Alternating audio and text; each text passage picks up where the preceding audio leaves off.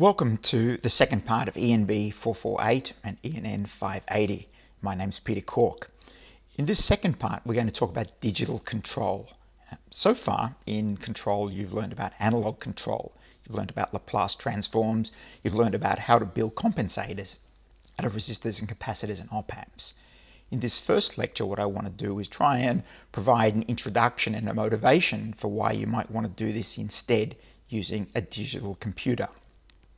So in order to just put a bit of context around this, I thought it's useful to go back and just look at the history of control theory itself, just so we can understand where we stand today.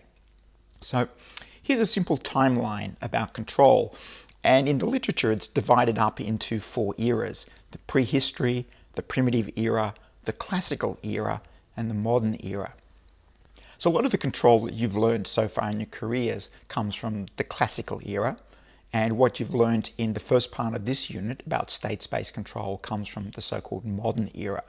So let's step back into prehistory and see what was going on there. So a really good example of a control system from prehistory is the float regulator. You've got one of these in your toilet.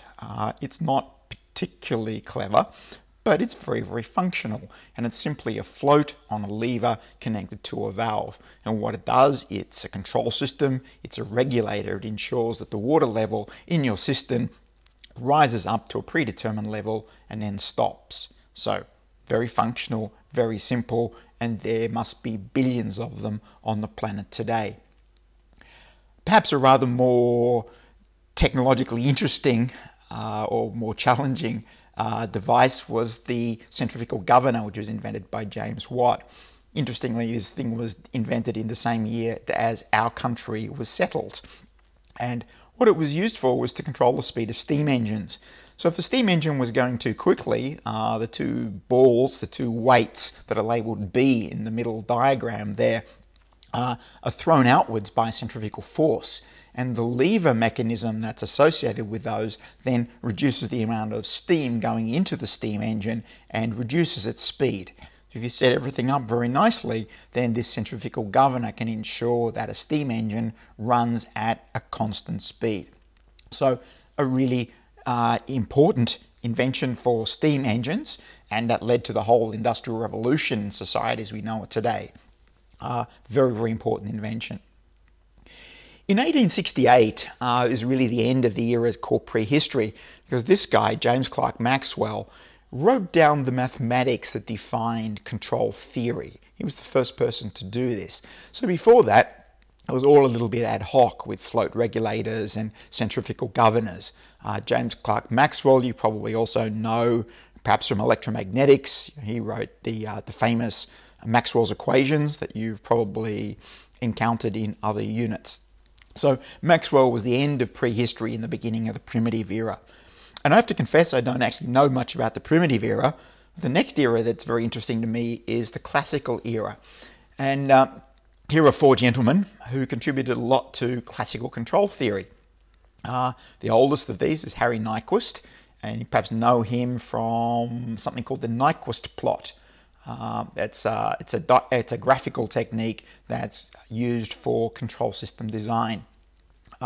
Hendrik Bode is probably well known to you from the Bode plot. Sometimes it's pronounced Bode plot.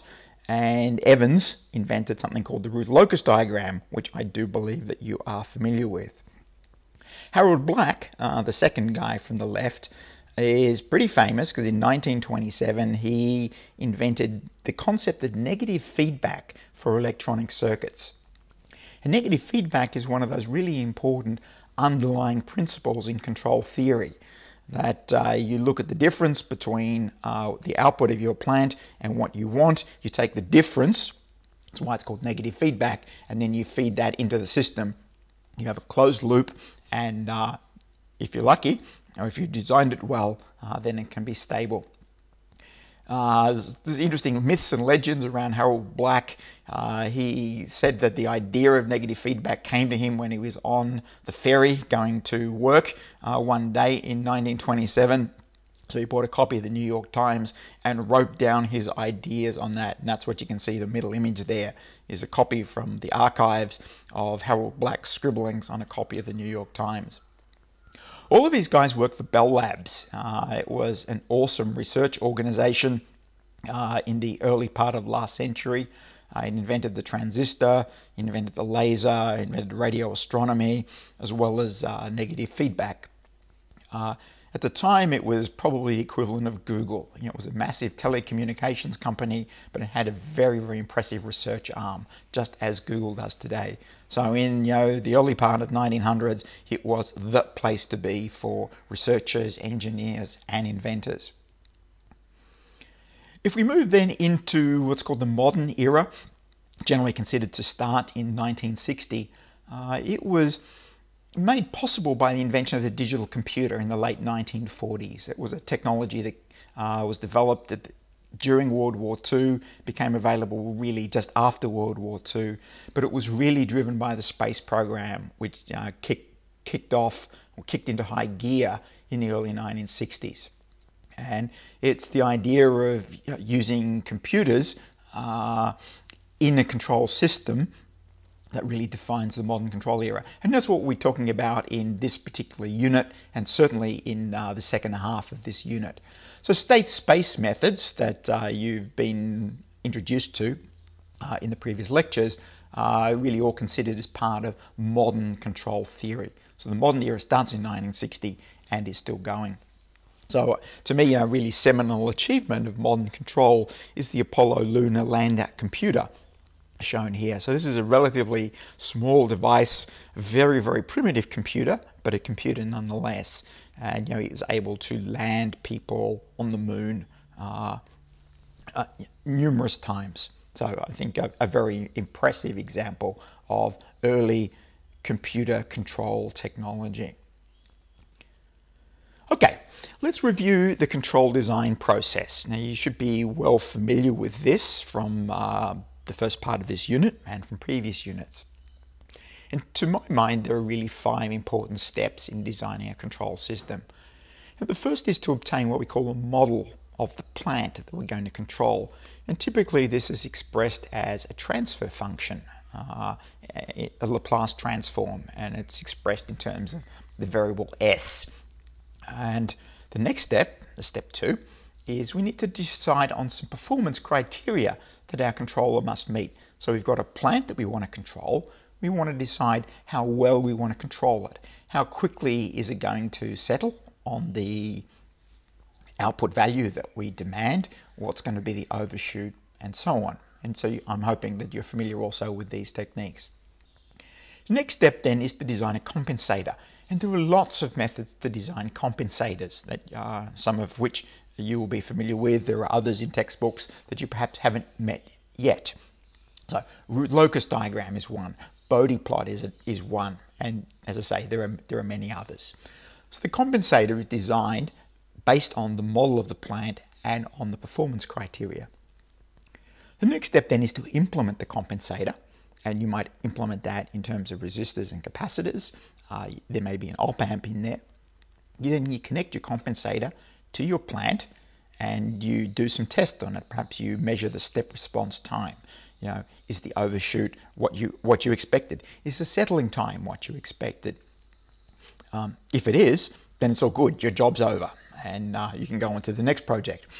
If it isn't, it means that something's not quite right. So it might be that the model of the plant isn't what you expected it to be. It may be that you've made some error in designing your compensator. Whatever. If there's not a good match, then what you've basically got to do is go back to step 2 and repeat the process until you get a compensator that works nicely.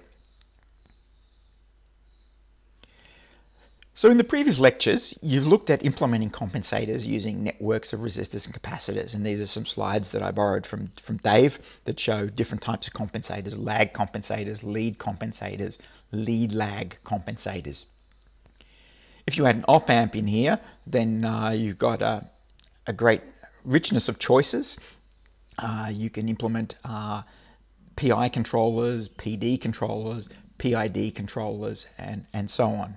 And Basically, you choose the performance characteristics you want, you design the resistor and capacitor values, implement it, and away you go. So here, for example, we have a compensator, S plus 4 over S plus 20.09, and that's how you would implement it in terms of resistors and capacitors.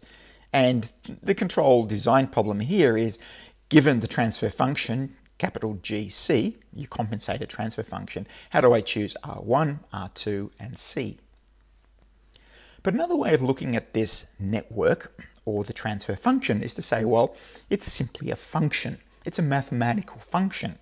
So instead of implementing it with resistors and capacitors, couldn't we just compute it? So if we know the value of what's going in, we know the model of it, then we can compute what's coming out. So instead of the resistors and the capacitors, we just compute it. So to reiterate the point, instead of building it with resistors and capacitors, why don't we simply program it on a microcontroller? You might say, well, okay, a microcontroller looks pretty complicated. You know, it's probably expensive, it's a big chip. Resistors and capacitors are going to be pretty cheap. Why would I want to program it on a microcontroller? Why is that better? And that's a good question. So what I'd like you to do now is to spend a few minutes discussing what you think the advantages are of doing it digitally. And if you do it digitally, then in a typical plant, your signals U might be an analog signal coming out of the plant, and Y might be an analog signal that goes into the plant. So if they're analog signals, and I want to compute this function in a computer, then how am I going to bridge this gap between analog signals and the digital world? So what I'd like you to do is to spend a few minutes having a discussion about this, and then we'll move on to the next steps.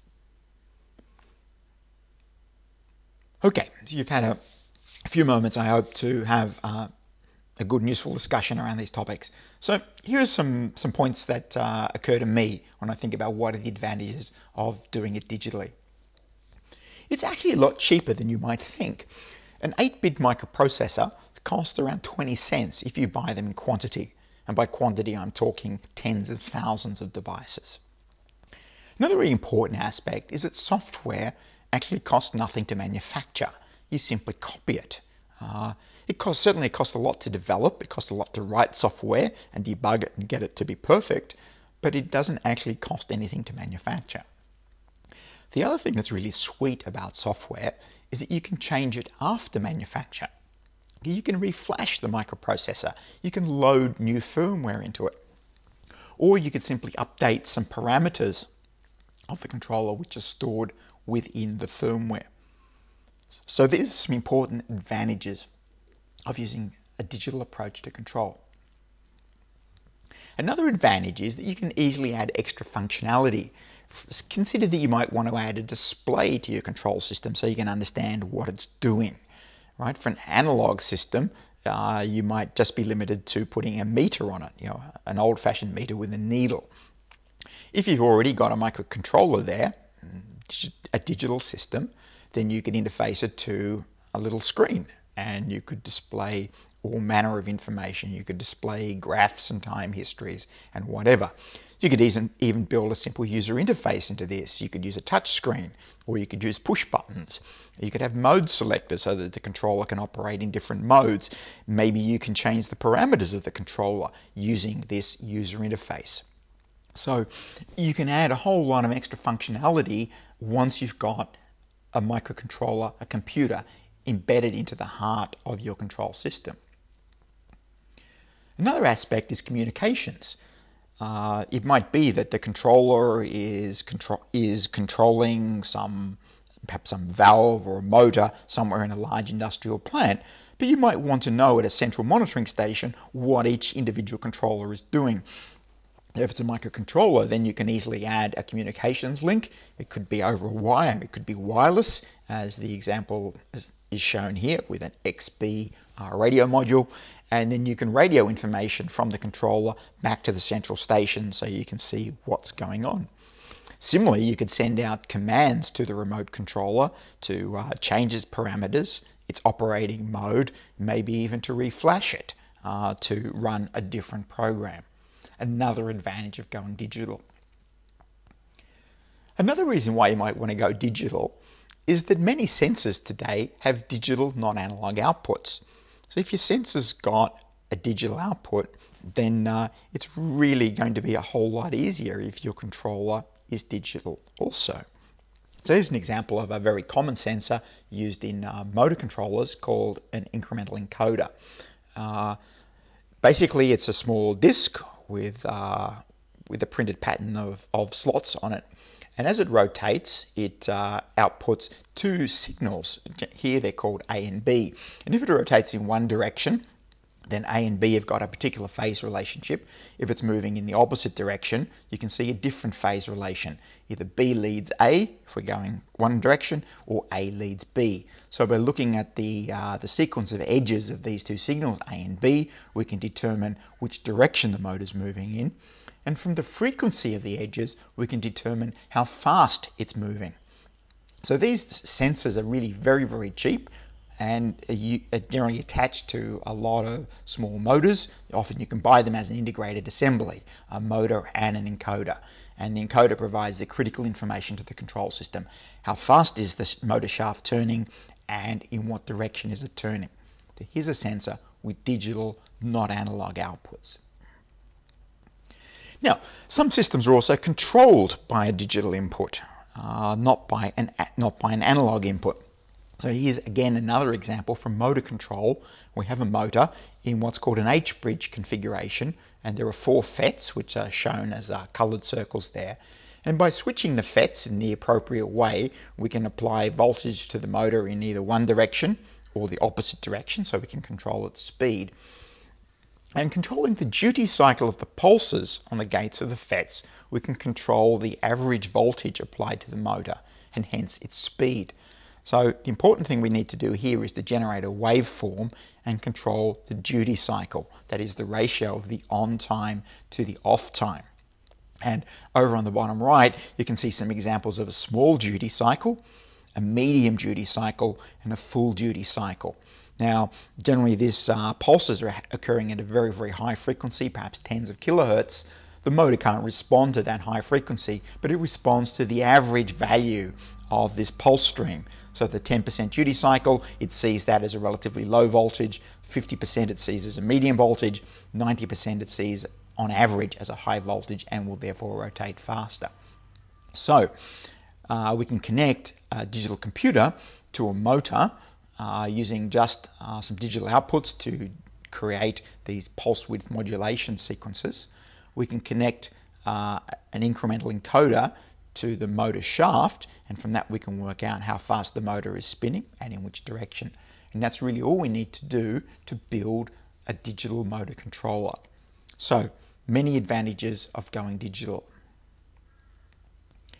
Now, the microcontroller that I mentioned earlier, the one that cost 20 cents, if you buy enough of them, here's an example of one of these. There are many, many microcontrollers on the market. This is one that I have some familiarity with. It's made by a company called Atmel. The processor is called an Atmega 128. And over on the right-hand side here, we have a block diagram of this microcontroller. And you can see that it's got an awful lot of functional units in there. So let's just highlight some of them. At the core of this thing is a computer. So it's got program flash memory. The Atmega has perhaps 64 kilobytes of flash memory. That's where you hold the program that implements the controller. It's got RAM, and this is where the program holds all its variables, and that's typically 4 or 8 kilobytes. Relatively small compared to the sorts of computers you have in your laptop or a desktop computer, but more than enough to do this kind of control work. So 2 types of memory: program flash, which holds the program code up to 64 kilobytes, SRAM, which holds your program variables, maybe only 4 or 8 kilobytes. This microcontroller also has some E-squared PROM.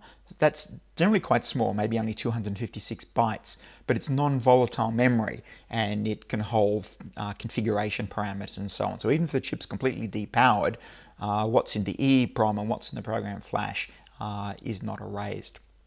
So that's the core of the computer. All of these other blocks are input-output functions. So all around the top and the bottom are a whole lot of digital I/O pins. So these can be controlled by the program software, and they can be raised up or down.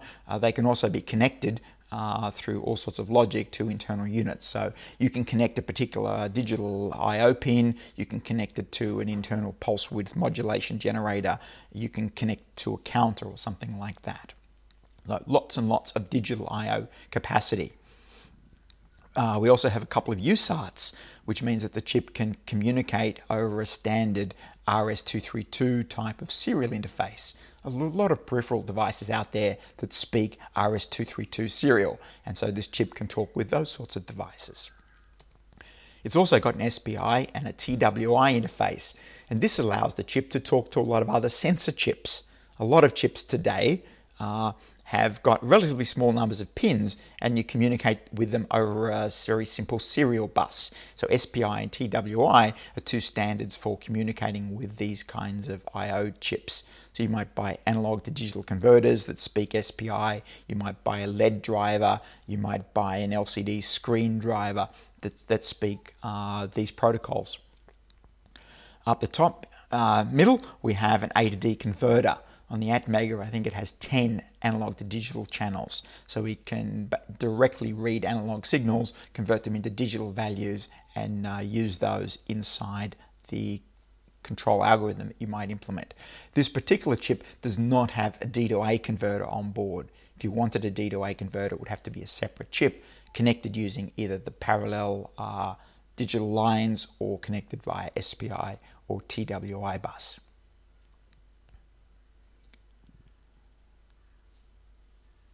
Okay.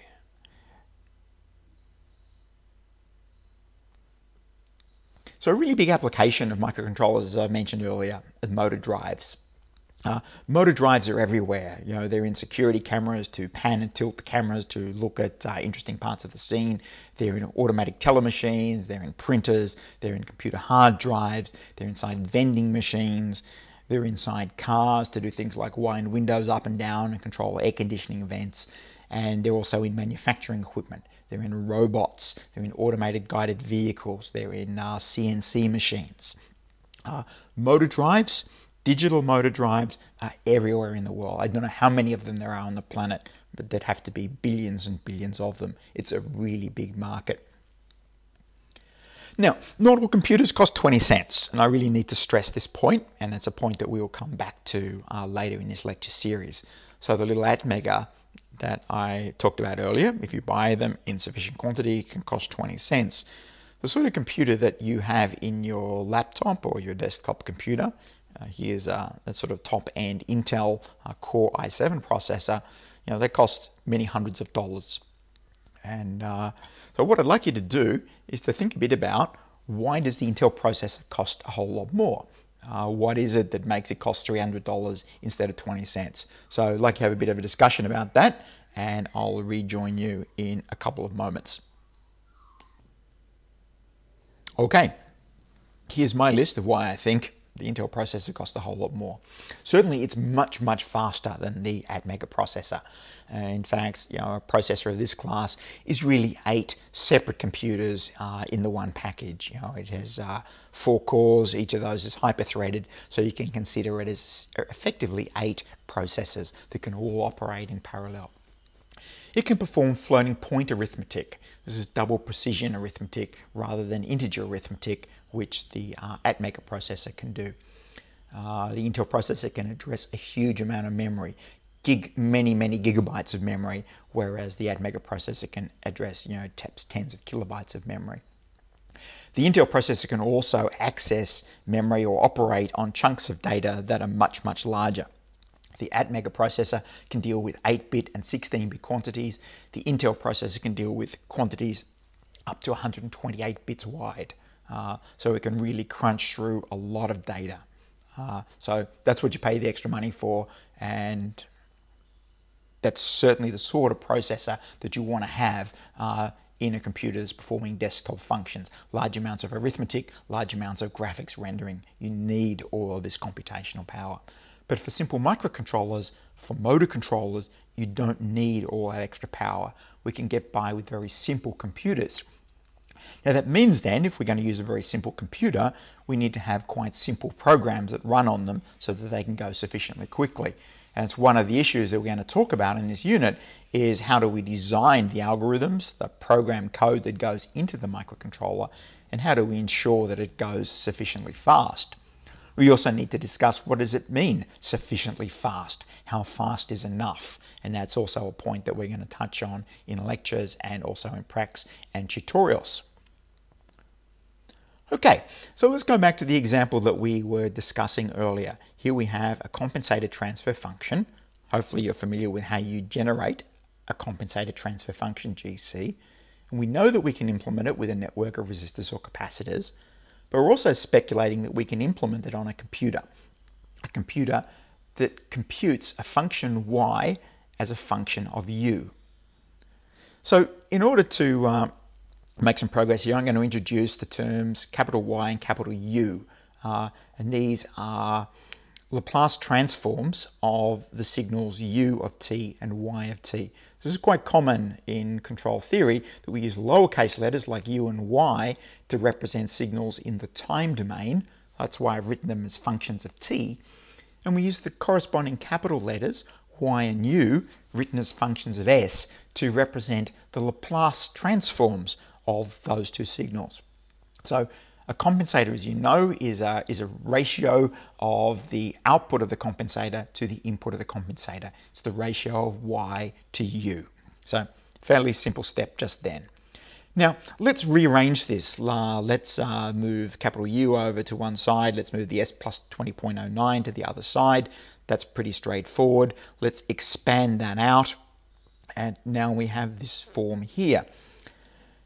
And at this point, we need to really understand what this S thing is. I know this is a source of a lot of confusion for people who are studying control theory. I wrestled with it myself for a long period of time. So what is S? So what I'd like you to do is have a bit of a discussion about what is S. And then we'll come back and we'll get into some detail about what I think S is and how we use this in designing a computer program to implement the compensator that I just talked about. Okay, what is S? Well, one way to understand Laplace transforms is to look up tables of Laplace transforms. Now, most control textbooks will have tables of Laplace transforms, oftentimes inside the front cover or inside the back cover. This is a table that I lifted from Wikipedia. And what it shows is that S is a differentiation operator. What it's saying is that S multiplied by some function in the S domain is the same as the derivative of the function in the time domain. So this is a definition of what S does. It's saying that it takes the derivative it's equivalent to the derivative in the time domain. A few other ways to think about it, and we'll work through these. So just to summarize that one, S in the Laplace domain, which is indicated here by the capital X, so S times capital X, this is a Laplace transform way of thinking about it, is equivalent to dx dt, the derivative operator in the time domain. There we go. Let's be a little bit more rigorous, and that means we have to get into mathematics, and this looks a little intimidating, but let's not be intimidated by it. Sure, we're not mathematicians, but as engineers we do need to understand and be able to use some mathematics. So the definition of the Laplace transform is the Laplace transform of any function is the integral from 0 to infinity of e to the minus st times the function that you're trying to compute the Laplace transform of. So in this case, what we're going to do is compute the Laplace transform of f prime. That's the derivative of the function f. And to do that, we need to be able to evaluate this integral over on the right-hand side. And yeah, it's not a very friendly looking integral. So what can we do with that? Well, there's a technique called integration by parts. and that's going to be our friend here. So integration by parts says that we integrate the product of two functions. We can express that then in terms of the product of two functions minus the integral of a product of two functions. Now note the primes here. The prime indicates the derivative, and so basically we're saying the integral of a function times the derivative of a function is equal to the product of the two functions without any derivatives minus the integral of the derivative of the function which didn't have a derivative and the integral of the second function, if that makes much sense. Okay, let's put this into practice. So if we look at the original definition of the Laplace transform, we're going to say that e to the minus st is going to be ux, and f prime is going to be v prime of x. So f prime is equal to v prime, so therefore f equals v, and that's going to help us a lot. So let's move this along. Writing now our Laplace transform, we write it in this form here, and we can see inside of the square brackets we have u and v, and as I said before, f of t is equivalent to v of x. We've lost the derivative, and to that then we need to add this integral term on the end. The s in front of the integral comes from taking the derivative of e to the minus st, and in the second part of that integral is again the function t without the derivative. Now note that there is now no derivative of f anywhere in this equation on the right hand side. Now we can expand this further, so the square bracket at the front we can convert into the difference of two limits, and the integral on the end, we recognize the integral is the Laplace transform of f. That's what that is. So we can add onto the end there s times capital Fs. So the Laplace transform of the derivative of f of t is now written in terms of s multiplied by the Laplace transform of f. Now, one of those limits is going to go away because when t goes to infinity, e to the minus st is going to go to 0. So that goes away, and we can write our expression now in this form. So what we see, the essence of all of this, is that the Laplace transform of the derivative of a function is equal to s times the Laplace transform of that function. So we see here that s is a derivative operator. When you apply s to the Laplace transform of a function, it's equivalent to taking the derivative in the time domain.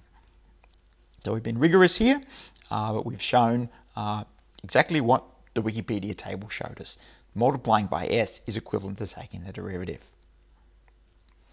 So let's consider derivatives in a discrete sense. So here I've got a function, and I'm sampling that function at regular time intervals, and those samples are represented by blue dots. Now I'm going to highlight two of these blue dots, the time step 6 and time step 7. So here it is. I've marked x6 and x7 against those two blue dots. Now I want to compute what's the derivative here. So the derivative, as you know, is the tangent. It's the slope of the line.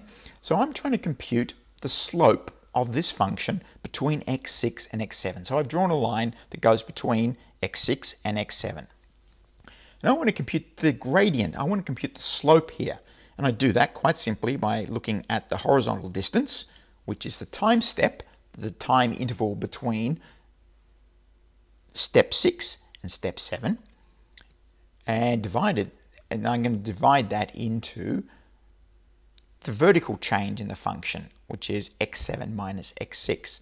So an approximation for the derivative at this point in time is given by xk for the kth step minus the previous step, x to the k minus 1, divided by delta t, the time interval. So in this particular case, k would be equal to 7, x to the k minus 1 would be equal to 6. Now I've used a mixture of notation here, and you'll find this a lot in the control textbooks. Different people do things in different ways. I've written x with a subscript k to indicate the kth time step, but in the figure I've written it with x brackets 6. So you can either use brackets to indicate the time step, or you can use a subscript. They're equivalent. The advantage of using the subscript is that you can't confuse it for a functional representation, which you do perhaps when you use brackets. So if we said before that s multiplied by x is equivalent to dx dt, the derivative in the time domain, we can approximate a derivative in terms of two measurements, a measurement and the preceding measurement. So perhaps what we could do is substitute, wherever we find s of x, we can substitute that with this discrete time approximation to a derivative. Remember always that this expression that I've drawn on the page here is an approximation to the derivative. It only becomes a derivative when the denominator, the time interval, becomes equal to 0. It's the limit as the time interval approaches 0. But if we make it small enough, and we'll talk later about what small enough actually is, then we can replace s of x by this discrete time approximation. So let's see where that takes us. So last time when we left off, we had this expression here, and we had these s's. So what we're going to do is replace the s operator by a discrete time derivative approximation. This is what I've done.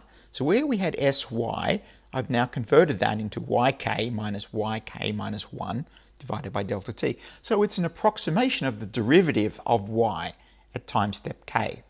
Now where I just had capital Y without a derivative, without being multiplied by the Laplace operator s, I've just used time sample k. So I've replaced capital Y by little y k, indicating that it's in the time domain, it's the most current measurement. Similarly for u, s times capital U, I've replaced with a discrete time representation of a derivative of u. Now I can do some simplification and tidying up here, and I end up with an expression like this. And what this shows is that the current value of y is a function of the previous value of y, which is a bit interesting, plus the current value of u and the previous value of u. But what I've written here in this expression is something that I compute. I could write a very simple program to compute this particular function. I need to keep track of the previous value of y. I need to keep track of the previous value of u. But if I know those things, then it's very, very easy to compute yk, the value of this function at a particular time step. So what is this thing that we've just written? Well, technically it's called a difference equation. We also say that it's recursive. And that means that the output value depends on the previous value of the output, and also depends on the previous and current values of the input. So once we know y at the previous time step, we can compute y at the next time step, and we repeat this process infinitely. So what I'd like you to do now, a bit of a classroom exercise, is to compute the difference equation for the compensator shown here. GC is equal to s minus 1 over s plus 10. So what I'd like you to do is to basically repeat the process that I went through a few moments ago and write the difference equation for this particular compensator. And if you get a chance, I'd like you to write some MATLAB code in your notebook that would implement it.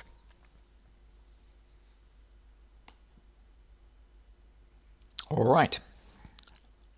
Hopefully you made some progress and had a good discussion around that. So the analog controllers that you've learned about so far in your control theory careers basically look like this. We have a plant represented by a continuous transfer function g. We have a sensor. We build what we call a continuous controller based on some compensator. In this particular diagram, it's d of s. Previously, we've called it capital G subscript c, g compensator. It's all been done with analog signals. So the new world that we're moving into is digital control. So we still have our analog plant, g of s, but now what we do is we have our sensor and we take the output of the plant and we sample it, and we'll talk a lot about samplers in coming lectures. We put it through an A to D converter. We take the difference between what the output of the plant is after analog to digital conversion, subtract that from the reference, that is what we want the plan output to be. We then pump that through some difference equations, which implement the compensator, pump that out through a digital to analog converter and into the plant. So this bottom diagram is the canonical architecture for a digital controller. Every digital controller will fit this model. Now, here's another thing I'd like you to discuss. Here's a very well-known numerical sequence, and what I'd like you to do is spend a few moments and see if you can figure out the pattern here.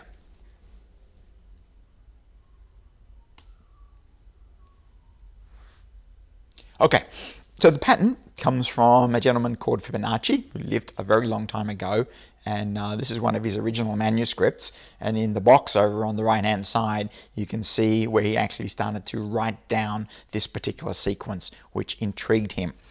So the pattern, which I'm hoping you're able to figure out, is that each number in the sequence, oftentimes represented as f of k, so the kth element of the sequence, f, is equal to the preceding two numbers. So f of k is equal to fk minus 1, the previous value, plus fk minus 2, the value before the previous one. So take, for example, the number 8 here, it's equal to 3 plus 5.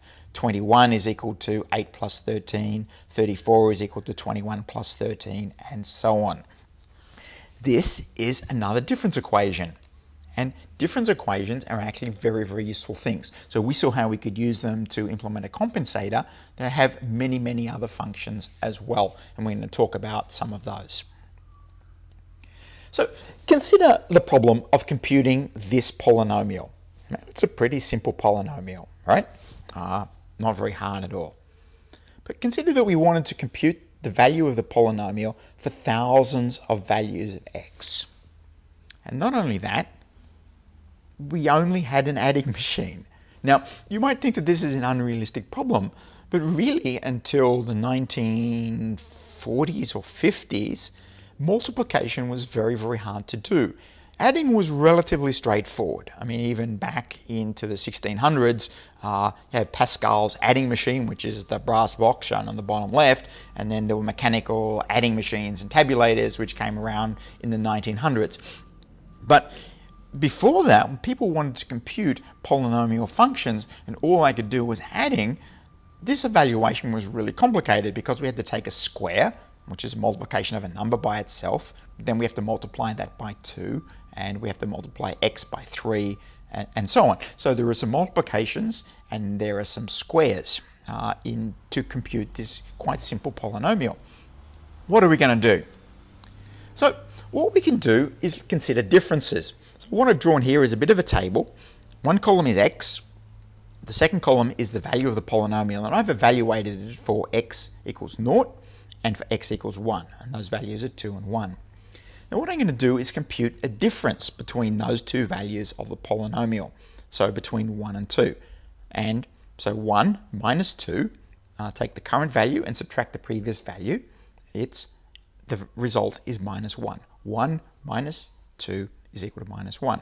And I'm going to do that again. I'm going to evaluate the polynomial at the next time step. It's 4. I'm going to compute the difference between consecutive polynomial values again. So 4 minus 1 is equal to 3. And then I'm going to take the difference between the differences. So 3 minus 1 is equal to 4. This is going somewhere, so hang in there, bear with me. Let's do this again.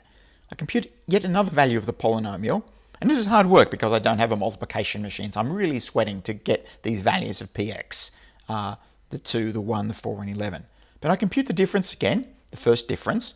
11 minus 4 is equal to 7. 7 minus 3 is equal to 4.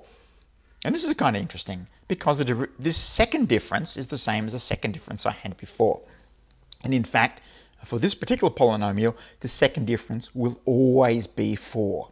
And we'll talk about that in just a moment. So if I know that the second difference is always 4, then I can do a clever thing.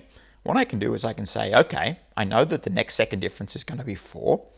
I add the 4 to the 7 to figure out the next value of the first difference. So 4 plus 7 is equal to 11. Now, I've got the first difference. I add that to the last value of the polynomial, and I get a value of 22. So what I've done is I've computed a new value of the polynomial just using adding. I added 4 to 7, I got 11, I added 11 to 11, and I got 22. Bingo, a new value of the polynomial just using adding. How cool is that? So we do it again, and we can repeat this trick forever. I can evaluate the polynomial. Once I get started, I can evaluate this polynomial for lots of values of x just using adding. Okay, a couple of points to think about. In this particular example, why do we only need to compute the differences to 2 levels? Right? We only had to take the first difference and then the second difference, which is the difference of the differences. Only to 2 levels. Why only 2? The next point is, why is the second difference always 4? Why isn't it 3 or 5? So have a think about those issues, and I'll be back in a moment. All right, discussion answers. A polynomial looks like this. So let's take some derivatives of this polynomial.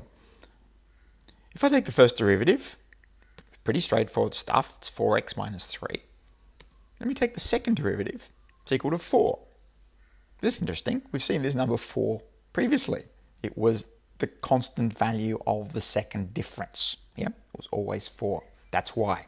It's the result, it's the value of the second derivative of the original polynomial. If I take the next derivative, it's equal to 0. And I take another derivative, that's equal to 0. So there's no point going to higher derivatives, just as there's no point going to higher differences. So in this particular case, we can show that we only need to take 2 differences because this polynomial has only got a finite derivative up to the second derivative. Yep. So in fact, if we'd just done this simple piece of calculus, we'd have known in advance that the second derivative was equal to 4. We wouldn't have to have computed it numerically as I did. So this is the reason why the second difference is always 4, and why we only need to take differences up to order 2. We don't need to take third differences or fourth differences. So okay, you're wondering, why is all this important? Well, long ago, when multiplication was very hard and all we could do was add, there was a need to tabulate lots of mathematical functions. People wanted to know what was the logarithm of a particular number or the sign of a particular number. And then there were tables that described the motion of celestial bodies, and these were really important for navigation. So people wanted to know how the stars moved in the sky, how the planets moved in the sky. And at that point, everything was tabulated. So there were lots and lots of people involved in computing these great big tables. Tables of navigation functions, tables of mathematical functions. And this was really hard work if multiplication is a very, very hard thing to do. And it is. But what we know is that a lot of functions can be approximated by series, by polynomials. So let's take logarithms. And probably in your parents' day, or certainly your grandparents' day, when they were at school or university, they would have used tables of logarithms to actually do multiplication. How did you produce the table of logarithms? Well, log of x can be approximated by a series that looks like this. It's an infinite series, yeah, but you can get quite good value by just the first few terms in this infinite series. So here's a graph of the log function shown here, and here is some overlaid on that are some plots of the polynomial approximation taking into account different numbers of terms. So we can see if we only take T4, only take terms up to order 4, we get a pretty good approximation of the log function between 0 and about 0.6, 0.7. And as we add more terms, we get increased precision. So we can evaluate the log function over a limited range, in this case say between 0 and 0.6, 0.7, by evaluating a polynomial, and we can compute a polynomial using just addition because we know how to do this difference business. Now the same for sine function. Sine function is really, really important in trigonometry, and it also can be represented by an infinite series, here shown just up to terms of order 7. But you can see a clear pattern here. Again, it's an infinite series. And here's a plot that shows the sine function and this polynomial approximation. You can see it does a really good good job between minus pi and plus pi. So the sine function over a limited numerical range represented by a polynomial. We know how to compute polynomials using the method of differences, so we can compute all the sines using just adding. So that's why differences and difference equations are really important, and certainly for many hundreds of years they were essential to compute mathematical functions. In fact, they were so important that back in 1823 the British government invested a very large amount of money at the time, £1,700, to this gentleman, gave it to this gentleman Charles Babbage, to build a difference engine. And what the difference engine did is automatically perform this adding of differences. So it did take, in the example we showed earlier, it would take the second difference of 4 and add it to the first difference, and then add it to the previous value of the polynomial, and continually update the value of these polynomial functions and print it out. And that would then be used to build a table of mathematical functions.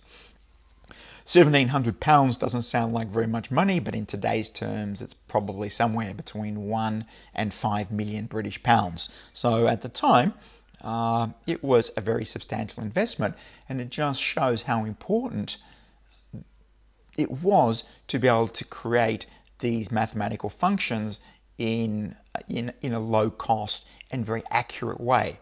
Remember, if people are doing this function, they're going to introduce errors. By using a machine, we can get rid of those human errors. So Babbage difference engine, he never finished it. Some people recently completed one, and this example is in the British Museum. So I think now is probably time to talk about where we're going in this unit. So what we're going to do in coming lectures is we're going to have a much more rigorous discussion about converting to difference equations, about how we choose sampling time, and so on. We're also going to introduce something called the Z transform, which is a cousin of the Laplace transform that you've already met. And the Z transform is going to be our friend as we move on to develop controllers that we can implement in digital computers. We're going to talk a bit about numerical issues. We're going to talk about how long it takes to do computation. How long does it take to multiply and add in a typical computer? We're going to look at the dynamic range of numbers, issues to do with saturation and quantization. These are all terms that we'll cover in coming lectures. Now, in the previous lectures in this unit, you've been introduced to state-space systems, and we're going to visit this again, but this time in terms of what we call the sampled version of state-space systems, the discrete time version that you would implement in a computer. We're going to look at stability. We're going to look at the root locus diagram again. We're going to look at pole placement control again, but now in terms of the Z transform rather than in terms of the S transform or the Laplace transform. We're going to look at a new type of control called deadbeat control, which you can only do in digital control. You can't do it in analog controller. We're going to visit optimal control again, but again, the digital version of that. We're also going to look at systems with time delay, which are really important in the real world. Now, to try and make all of these concepts tangible, we need to apply them to a real system. And the system that we've chosen to apply this to is a Segway-like machine. So these are Segways, quite a popular, though somewhat expensive, personal transporter. Now, we're not going to use real Segways, but if you're interested in Segways, there's a really interesting book written by a journalist who was embedded in the Segway team while it was working, a guy called Steve Kemper. And the Segway team was led by the gentleman on the right, Dean Kamen, a very, very prolific American inventor.